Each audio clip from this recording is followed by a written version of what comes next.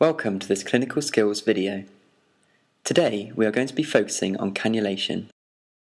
The objectives of this video are to provide you with a brief overview and framework for performing the cannulation procedure following the UHL guidelines. We will also direct you to further resources which contain more detailed information. To aid your learning, we will be breaking this process down into 4 separate stages. Stage 1 involves obtaining consent from the patient. When you enter the patient environment, you must decontaminate your hands, introduce yourself, and identify the patient using full name, date of birth, and hospital number. This should be done by checking the patient wristband against an official hospital document, such as the doctor or nursing notes. You can then move on to gaining informed consent. In order to do this, you should provide the patient with a simple explanation of what you would like to do, and why. Also describe the potential risks, for example infection or phlebitis, along with the benefits, such as giving of IV fluids. After this, ask the patient if they are happy for you to continue. Once you have gained consent, you should make sure that you are safe to proceed by inquiring about their relevant medical and drug histories. This includes any allergies that the patient may have, particularly in relation to the cannulation equipment, for example the sterile dressing. You should also ask if the patient has been cannulated before and whether they have a needle phobia. More information on this section can be found in the workbook accompanying this video or in the UHL cannulation policy. Stage 2 requires you to gather the equipment for this procedure. The following items are needed for performing cannulation: a trolley, sharps bin, Inco pad for protecting the patient environment, 2 sets of non-sterile gloves and apron, one for cleaning your trolley and tray, the other as part of your personal protective equipment at the patient bedside. You may require goggles if you deem it appropriate. Hand sanitizer, claw clean and wipes for cleaning the trolley and tray, high-sided plastic tray, cannula pack with an appropriately sized cannula, disposable tourniquet, saline flush, 2 chlorhexidine wipes, one for cleaning the saline bottle and one for scrubbing the binector hub, blue needle to draw up flush, 10 ml syringe, binector cannulation extension. The cannula pack itself contains a cannula assessment record, gauze, ChloraPrep applicator, absorbent pad, cannula, clinical waste bag, sterile dressing.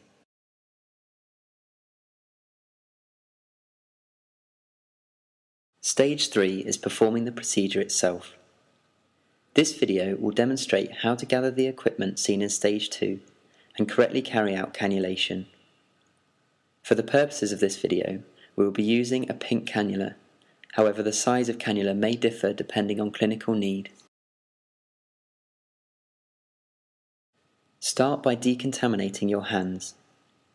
The WHO 7-stage hand washing technique must be used every time you decontaminate your hands. Don your apron and gloves. Clean the trolley using claw clean. You must ensure that you clean the whole trolley, but for the purposes of this video we will just clean the top.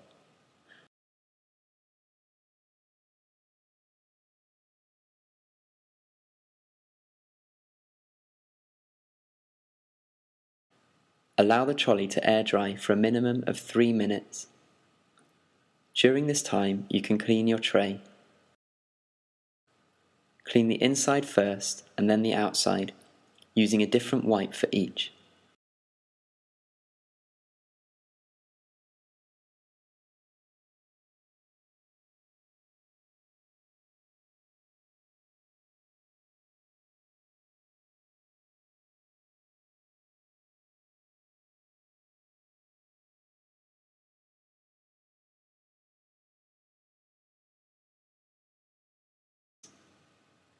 Remove your gloves and apron.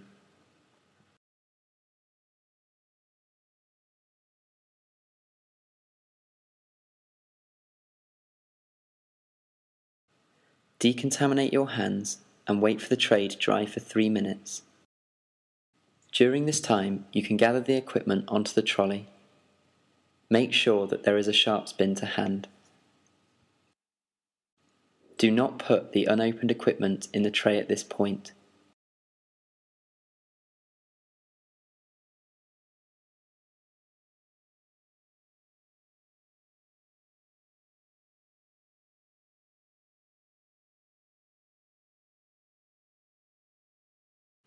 You must now decontaminate your hands. Check that all of your equipment is in date.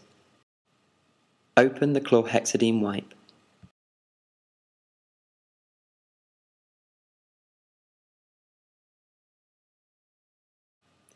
The saline must be checked by 2 members of staff. Clean the neck of the saline bottle and allow this to dry.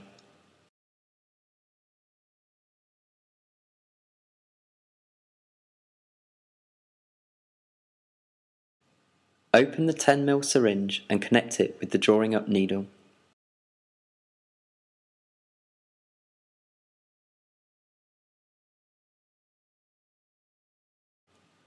Make sure that you retain the packaging of the syringe. Draw up the flush using the needle and syringe.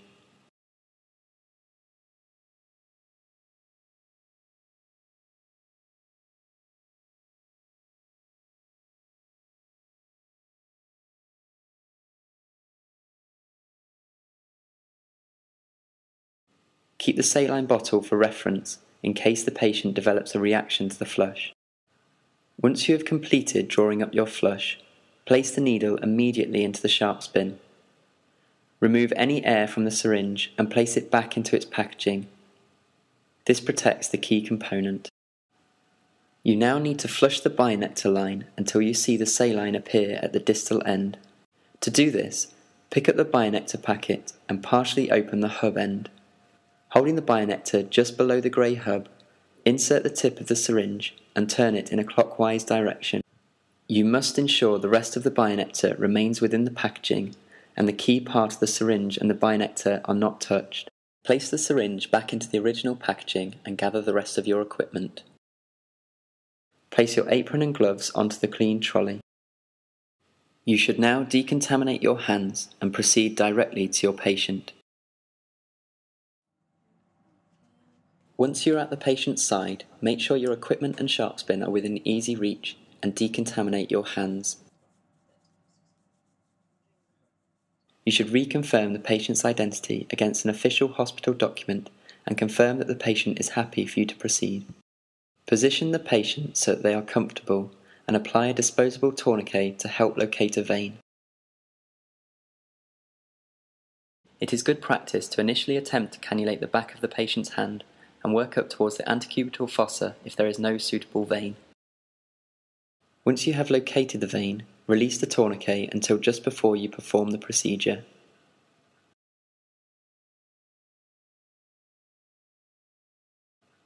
Don your apron and gloves. Take the cannula pack from your equipment tray and open it. You must keep the wrapper of the cannula pack as it has the cannula care pathway stickers. Open out the contents of the pack.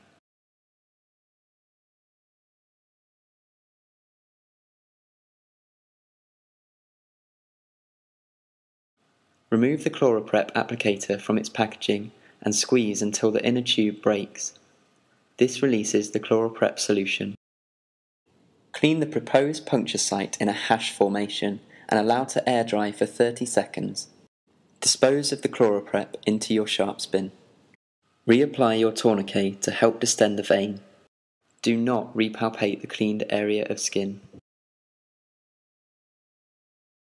Take the cannula and fold the wings flat. Remove the sheath from the needle and place in the sharps bin. Your fingers must not touch the needle. Apply traction below and to the side of the proposed puncture site to help immobilize the vein. Advance the needle, bevel up, into the vein at an angle of approximately 30 degrees. Care should be taken not to insert the needle so far that it continues through the vein and out the other side. You should observe a small amount of blood, the primary flashback, in the flashback chamber, as can be seen here. Advance the device a small amount to ensure the cannula is within the lumen of the vein. Securely hold the end of the needle and push the cannula forward off the needle into the vein.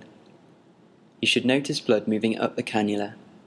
This is known as secondary flashback and indicates that you can now release the tourniquet. Hold the needle still and advance the cannula fully into the vein. Remove the prime bionector from its packaging.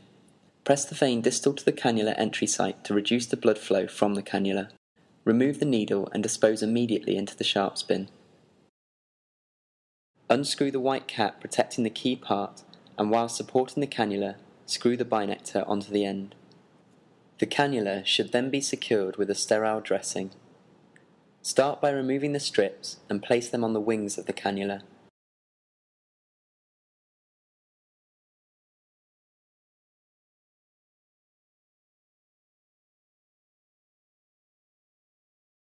Peel off the main dressing and wrap around the cannula as shown here.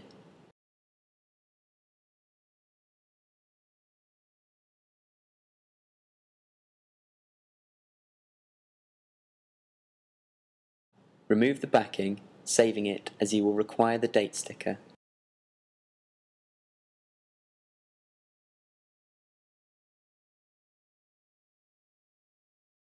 Before you flush the cannula, you will need to decontaminate the bionector with a chlorhexidine wipe.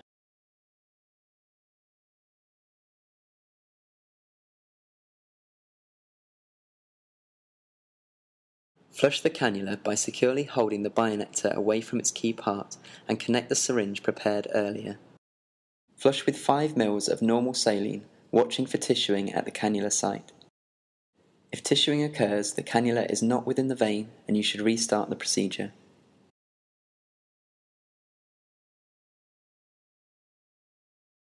Remove the syringe and dispose into the sharp spin. Clamp the bionector and dispose of the tourniquet.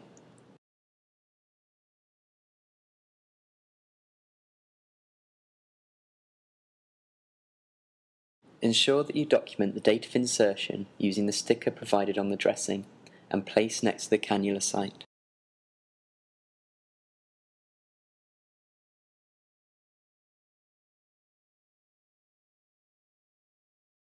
Remember, if your attempt at cannulation is unsuccessful, you should restart the whole process from the beginning.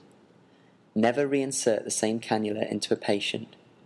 You can have a maximum of 2 attempts, and then you must ask another colleague to perform the procedure. Stage 4 covers the aftercare of your patient. Discard appropriate waste into the clinical waste bag found in the cannula pack. Tell the patient that the cannula will be checked and flushed 3 times a day and will be removed after a maximum of 72 hours. If they experience any pain or signs of infection around the cannula site, or if they have any other concerns, then they should alert a member of staff. Thank the patient and ensure that they are comfortable. You should now decontaminate your hands before proceeding to the treatment room. Dispose of your equipment, making sure that the trolley and tray are clean for the next user. Inform the staff members who are looking after the patient that you have inserted a cannula and any particular plan of care that is required. Complete your cannula care pathway sticker and place it in the patient's medical notes, documenting any issues that may have arisen during the procedure. Commence the cannula care pathway and place it in the patient's nursing notes, which must form part of the patient's daily observations. This completes the cannulation video. Accompanying this, there is a workbook with test yourself questions. More information can also be found in the UHL cannulation policy. We hope you now feel more confident and wish you the best of luck.